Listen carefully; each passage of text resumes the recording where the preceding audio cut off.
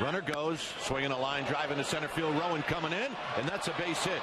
It kicks off the chest of Rowan, and going to third is Johnson. So in his first at bat, Zimmerman with a base hit, 29 straight. Smoked to left and gone. Zimmerman with his 7th of the year. It's 8-3.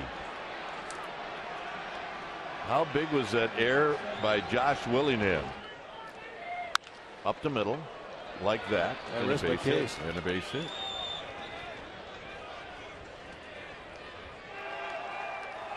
And Zimmerman drives one to right. This is hit a ton. Randy Wynn looking up, and it is gone. Zimmerman goes opposite field, which doesn't happen very often in this park. And it's 11-7.